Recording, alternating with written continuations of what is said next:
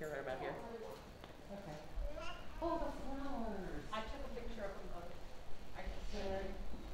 Good morning. Hi, I'm Ruth's pastor, Bruce, and what's your name? I'm Crystal. Crystal. Okay. Caroline. Caroline. Am I already on? I'm Yeah. Ellie. Oh gosh. Good morning. And this is Ellie. Hi, Allie. How old is Allie? She just turned a year. You're not taking a picture of that at all? I'm their mom. I'm Carol. Okay. And Dawn is your husband. Yes. Yes. We watched the service of Stu online. It was very good. Okay. Wow, that's who would know that in these days that high-tech noodles would be YouTube. What it takes. And you guys came from Corvallis, Oregon. Living in Salem and Virginia. like Sweetie. Is that your car? Sure. I have anything you want.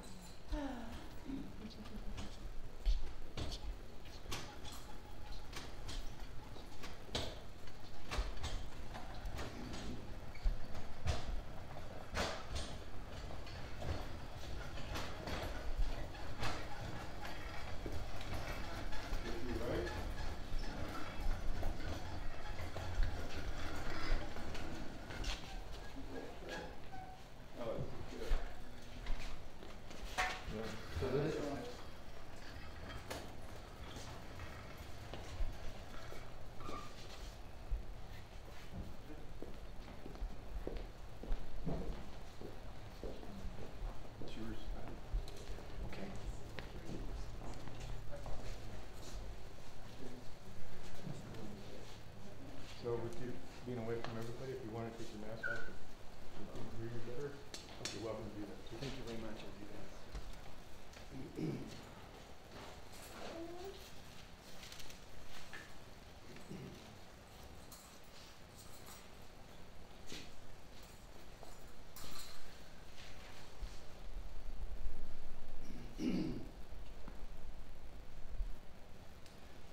Well, good morning. My name is Bruce Gallagher, pastor at Crossroads Church here, and a longtime friend of the Vincent family. And it's a privilege for me to be here with you today to honor the life of someone who lived their life so well. And appreciate the travel that you've come down for. I'm thankful it's a beautiful day to be able to share this time together. And to celebrate a life well lived, and also to celebrate the fact that we're in this place because Leonard served his country well, and Ivy as well served her country well, and helping Leonard and being there for him during the time and the sacrifices of being a part. And so we're thankful for her service to her country as well. So we're here to, in these brief few minutes, to be able to remember her life, to be able to be grateful for her life, and to remember the promise that she is receiving right now. So let's pray as we begin this time again. Jesus, we are indeed grateful for so many things today. Thank you for the beautiful day you've given us. Thank you for the beautiful life that we are celebrating today. Father, and thank you for the promise that we can claim that your word says that you are near to the brokenhearted, for those who grieve most about loss. And Jesus, we're praying for this family today, that in realizing this loss, that they would hold dear this memory and your promise to be able to get them through this time. We pray it in Jesus' name. Amen. In terms of remembering Ivy's life, the family put together an amazing document that I'm privileged to read here. You guys did such a great job with this. Iverna Lois Crocker was born on April 8, 1930 in Los Angeles, California, to George and Irma Lister. Iverna, or Ivy, lived a very long and happy life. She spent her last days with family and passed away at 90 years of age on February 3rd, 2021 at the home of her daughter Ruth. She lived in Los Angeles until she was married to Leonard Crocker on December 16, 1951. She and Leonard were married for 66 years until he passed away in 2017. Ivy's father passed away when she was 1 year old. She was an only child living with her mother and grandmother. Because of this, she learned to play games by herself, and especially loved her paper dolls and miniature dolls. She also loved the beautiful marbles that her uncle would bring her when he visited, not because she played marbles, but because they were so pretty. As a little girl, her mother would sometimes send her to the store on the corner to get a loaf of bread. She loved the fresh bread and couldn't wait to eat it, so she would open the bag on her way home, scooping out the soft inner part of the bread. Many times they would eat sandwiches with holes in the middle of the bread where Ivy had eaten while walking home. Evidently, she didn't get in trouble for that. She did not. Ivy was a very good student through all the years in school, and her teachers loved her, and she loved them too. She learned secretarial skills in high school, and after graduation, she went on to be a secretary in a local life insurance company. Ruth was always impressed with the speed that she wrote in shorthand, even as she got into her 70s. One of Ivy's special skills was playing piano by ear. She would hear a song or hymn and be able to play it without music. Because of this, she was sought after for playing during church events. She especially loved to play for the children during Sunday school. This is one of Ruth's earliest memories of her. She loved animals, especially dogs and cats. Growing up, she had several cats, but became a dog person because her kids wanted a dog to play with. She also had many other kinds of pets, including ducks. One memory of her that is both painful and humorous is when she got married. The wedding was supposed to be on December 7th, 1951, but a few days before, she came down with chicken pox, and the wedding had to be postponed until the 16th. She was so embarrassed that on her grown-up day, she had a childhood disease. Soon after their marriage, Leonard joined the Navy, and they moved to San Diego. While Leonard was on tour, Ivy worked as an escrow agent at a land title escrow company. In 1954, Leonard left the Navy and they moved to Long Beach, California, where they continued to live until moving to Vacaville in 2013. Ivy had her first child, Dawn, in 1957, and her second child, Ruth, in 1960. She was a wonderful mother, and Ruth remembers one time when Ivy had lost her voice and was in bed. She was trying to keep 4-year-old Ruth entertained, and she would pretend that her hand was a puppet, which made Ruth laugh. That was the kind of person she was, always trying to make others happy. Dawn remembers that she always had a smile on her face and would do anything for her kids. Ivy had a good laugh and used it often. Due to financial issues, Ivy had to go back to work in 1970. She was a secretary and bookkeeper for Long Beach Amusement Company, which owned the Long Beach Pike. She said that several times some very interesting people would come to her office seeking employment at the Pike, making her job very interesting. After the Pike closed, she continued working for their accountant, helping him in doing bookkeeping duties. She retired in 1995, and she and Leonard bought a motorhome, which they used to travel the country. Their favorite place to camp was on the Rincon, right by the ocean. They also used it to visit Ruth and her family in Vacaville, and Don and his family in Corvallis, Oregon. Don remembers that while driving on the coast, she would stop at every outlook on the road and spend hours looking at the surf breaking over the rocks. One time, Don had found some pretty shells and put them in the motorhome. They went back later and found an awful smell. Don didn't know that the shells had little animals in them, and the smell came from them. Ivy didn't get upset, but very quietly threw out the shells. Carol remembers Ivy as being the best mother-in-law anyone could ask for, and welcoming her into the family as her own daughter. Caroline loved playing all sorts of games with her grandma and all the times that they went camping together. Crystal remembers that everyone was always laughing when they were with grandma, especially when Crystal would say the word porcupine. Is it porcupine or porcupine? As a toddler, Crystal would say it and then giggle. So even in later years, the word porcupine would make everyone laugh.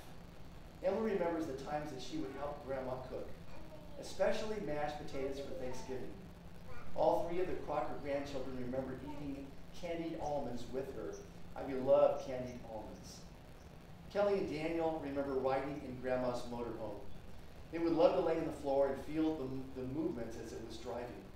Ivy was the only babysitter they ever had. Ivy was the best grandma to all her children. She shared her love with each of them equally. In 2013, both Leonard and Ivy realized that they were getting too old to use the motorhome and moved to Vacaville to be near Ruth. They moved into a retirement community and enjoyed making new friends there. Ivy spent a lot of time playing games, Mexican dominoes, Joker, and canasta, to name a few, teaching her new friends how to play. Because Ivy and Leonard lived in Vacaville, they got to see Ruth's family a lot. Kelley remembers playing games with Grandma. She and Ivy were always a team during games, and they won quite a bit. We all would spend many hours playing games. Kelley and Ivy also shared a love for the Hallmark singing snowmen that came out every year. Ivy loved those cute snowmen. Ivy became a widow in 2017.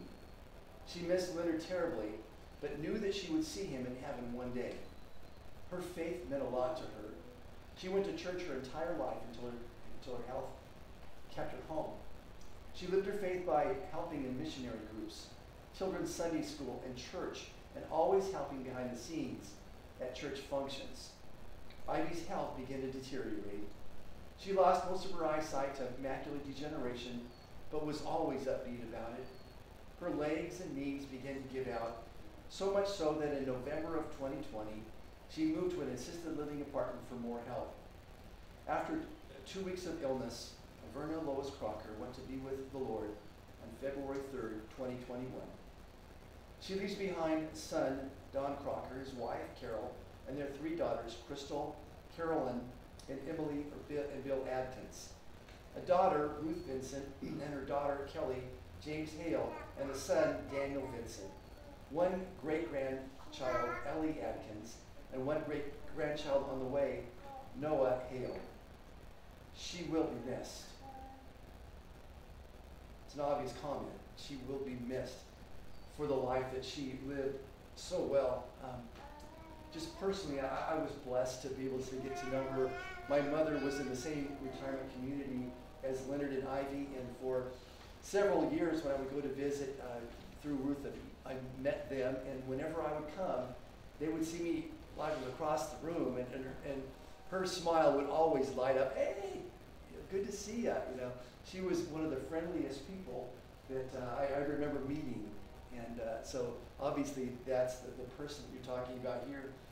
And as we talk about her life, one of the joys of a time like this is to celebrate a life that was so well, that she invested her gifts and abilities and passions in the right priorities, loving God and loving people. Thinking about that and reading some of your memories about your mother and your grandmother, I'm just thinking in these few minutes here that as family we're sharing these times, I just want to open this up to any of you who would feel like you'd want to share just a thought or a testimony or something to be able to bless your relationship with her. So just allow you guys, if you want to say anything about her, please do so at this time.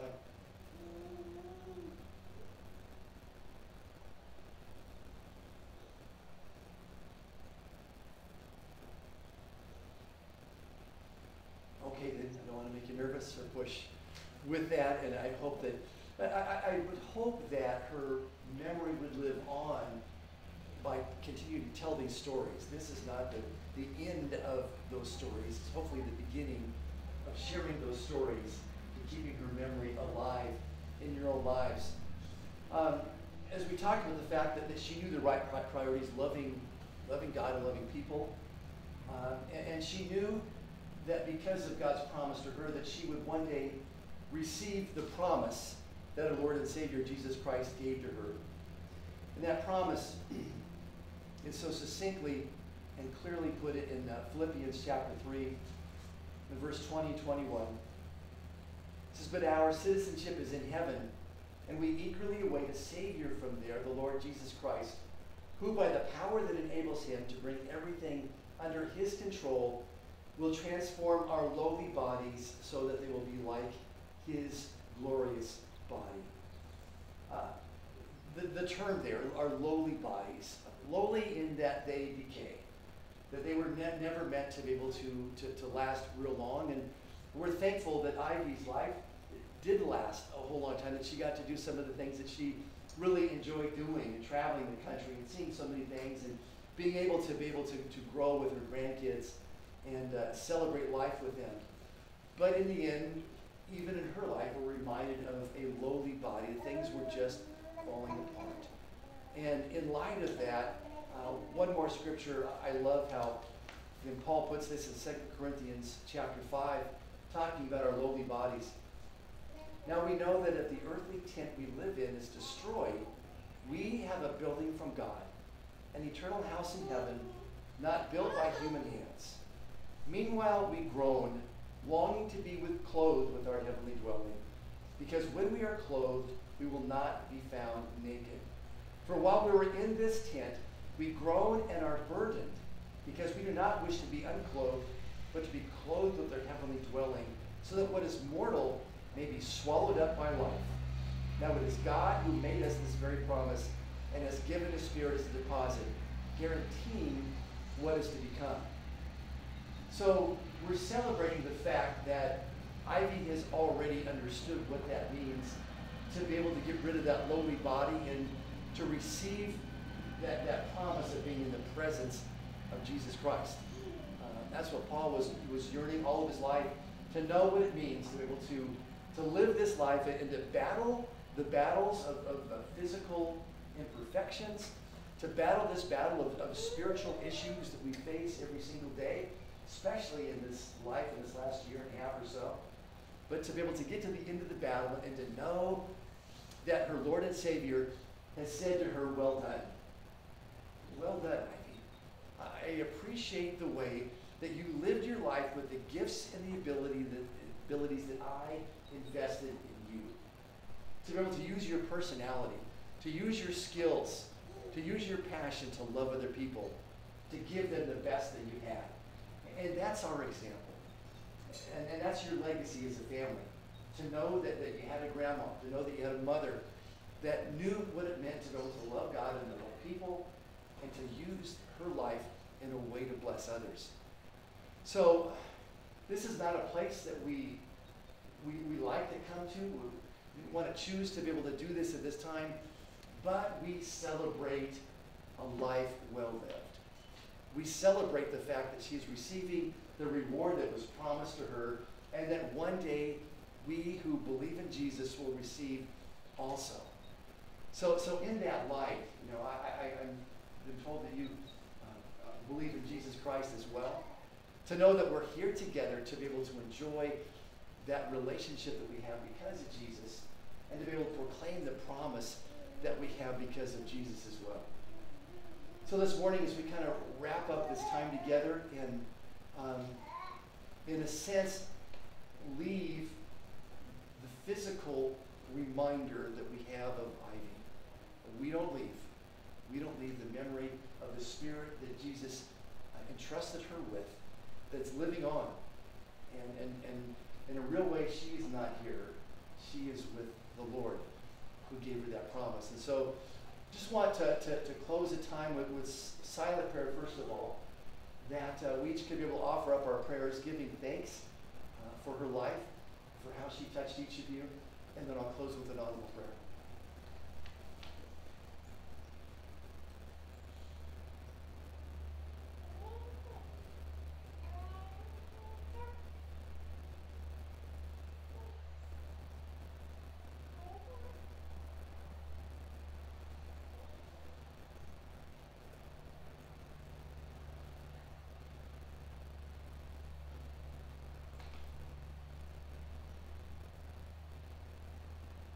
Jesus, we affirm that you are celebrating Ivy's life with you right now. And for that, we thank you.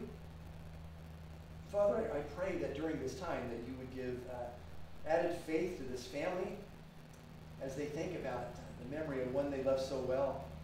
Jesus, that it would motivate them to live for you in a way that would also please and bless you, Jesus.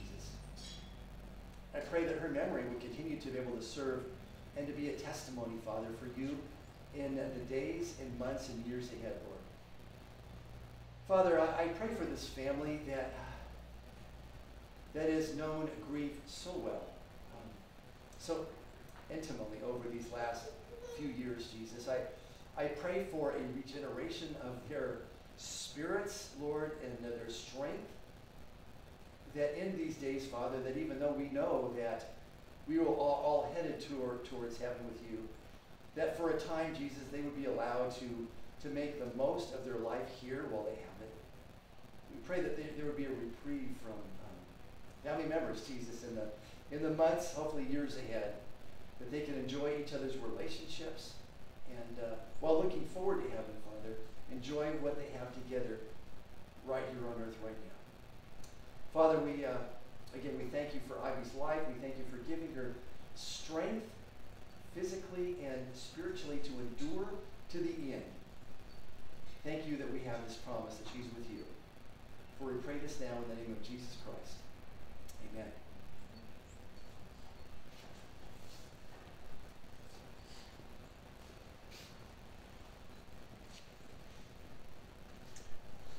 So this does bring our ceremony to a close out here. Thank you all for making the effort to be out here and to be with each other. In just the next few moments, the cemetery staff will be coming forward and taking Ivy and laying her to rest. And the family is welcome to visit the grave after 4 o'clock today and every day after that. But again, thank you for being here.